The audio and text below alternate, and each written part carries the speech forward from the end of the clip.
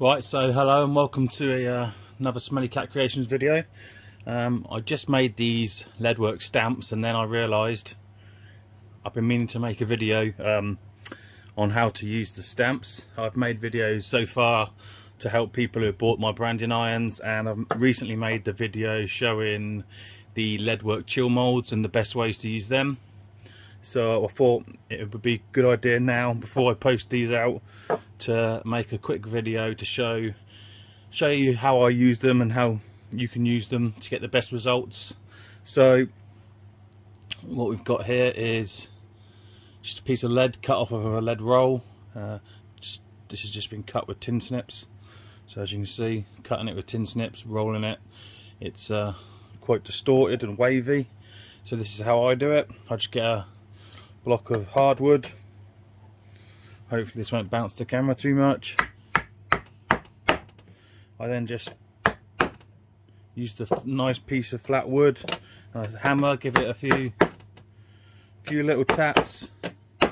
I always do mine on a nice solid surface, so I use a big block of aluminium like this. You wouldn't get such a great result if you're doing it on the on the wood surface. It has the wood's going to give. The wood's too soft. So by doing it on a piece of aluminium, the aluminium is much tougher than the lead, and the brass is also much tougher than the lead. So the only thing that's really going to give is the lead. So this makes sure you get a good impression. So make sure that's nice and flat, or as flat as it's going to be. So that's pretty nice and flat now. So then this is a two-part stamps. So it's a big logo, and rather than trying to produce that in one stamp, split it down into two stamps. And the reason for that is because the greater the surface area of the logo, the more tonnage needed to create the impression on the lead. So if you've got a really big surface area, if you have really big flat areas on the logo, you're not going to be able to produce that with your hammer. You'd be needing to use like a fly press or a hydraulic press to get your sort of 20-30 tons of pressure on there. You're just not going to be able to do that with a hammer. So the less surface area you need to stamp, the easier it'll be and the better the impression you'll get on the lead. So this one's been done in two parts. So if you put them together, you can see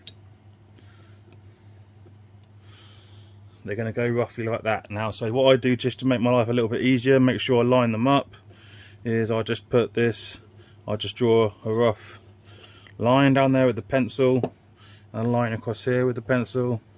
Just gives me a little guide when I put the second one on, and you won't see that once it wipes off anyway. So I've just drawn a line down the side and a line across.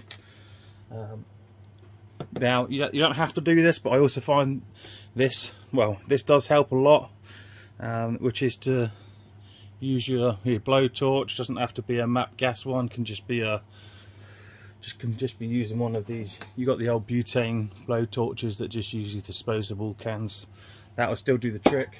You just want to add a little bit of heat into this lead, just to soften it up a little bit more. Lead's already very soft, but if you could just soften it up a little bit more, you're going to get a really good impression. So what I'm going to do is I give this a little bit of a quick warm up with the MAP gas torch, and then what I do is put them in place, hold them securely with one hand. I give them 6 taps with a hammer. If you were to use a bigger mallet hammer, you could probably just do it in 1 or 2 taps, but to ensure that I've got a really good impression, I give it 6 taps. It's always 6 taps. Then I'll take that one off, come back in with the next one, 6 taps, and then I'll show you where we're at, and we're just going to flatten it after that. So give it a little bit of a warm.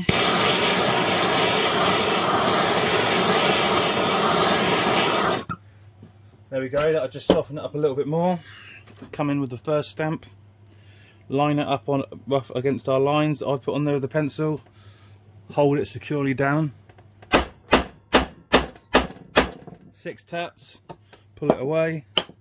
In with the next one while the lead's still warm, line it up with the marks.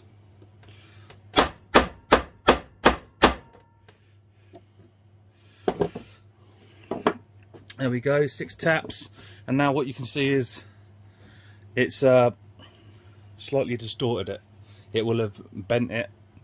It will bend up with the as you stamp it. So what you'll find is, this is why this one's got the corners cut off, because it didn't have the corners cut off with my photos earlier. But if you don't cut the corners off and there's nothing up there that's being stamped, when it folds up, you'll leave a slight mark on the lead from the corner of the stamp. So I've just chopped off the excess, so you can see now there's no marks. It hasn't left a mark on there. So all we do now is just to flatten that back out, we just go back in with our bit of wood and we just tap that. Now we've made it nice and flat again. As with the lead chill molds, we're just going to come in here with a bit of the old Bondit patination oil. Just get a rag. So we just get our rag, put a little bit of that on there, wipe that over,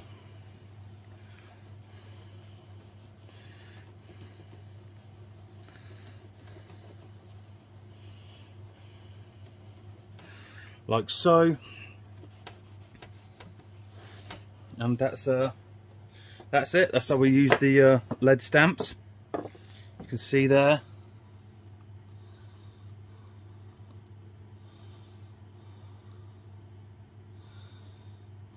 The logo on there. You can sort of see it coming through a bit on the back, but that's it. That's the logo all on there. So this is an alternative for people that don't want to use the chill molds. Some people prefer chill molds, some people like the stamps. I personally prefer the chill molds, but I will say that the stamps, if you want a nice subtle mark to be left on your work, these certainly work really well. So hope that's helpful to you, and if you're after a stamp or know someone that might like a stamp, then get in touch. They're not just for lead. I also do the stamps for, well, I've done them for stained glass windows. So I recently done work with a stained glass window stamp. I made a little jig, had to make a fixture in the end. See if I can get this in focus. See, this is probably can't see it. There's a name stamped, the name JA stained glass is on there. So these, with the lead stamps, with the stained glass, you see they're like H-shaped. So what actually happens is, as you try to stamp them with the stamp, it tries to collapse. You just collapse it. So I made a little fixture for it, which is what I'd do if anybody else who makes stained glass windows wants one. Made a little fixture, just comes in and supports the lead while you stamp it. So thanks very much for watching. Hope you enjoyed it. Come back, watch again, subscribe, like and share this with anybody, and catch you again in the next video.